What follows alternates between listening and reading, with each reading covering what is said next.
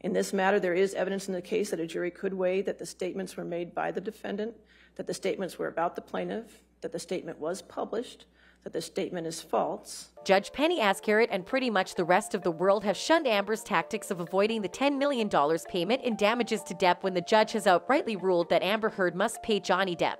Judge Azcarate also stated that Heard must pay the entire $10.35 million of the judgment plus $480,000 if she were to file an appeal. This means that if Amber doesn't pay Depp quickly, she might as well kiss her appeal goodbye. Moreover, the case will be moved to the Court of Appeals of Virginia after 21 days, and both parties will have 30 days to file an appeal notice. Well, we could assume that by celebrity standards, $10 million is a massive sum of money, and with Amber Heard being found guilty on all 3 counts of defamation, the Virginia jury ultimately ruled that Johnny Depp be given a huge payout. But the question is, what if she can't produce all these millions? People recently spoke to legal analyst Emily D. Baker, who offered insight on what might happen if Depp insists on enforcing the judgment for that sum. As she put it, if they do want to enforce the judgment, that starts a whole separate process in court of potentially attaching property and setting up ways it has to be paid, I imagine. And if I'm Team Depp, this is what I would do. They'd look at getting an injunction to stop Amber Heard from repeating statements that the jury found were defamatory,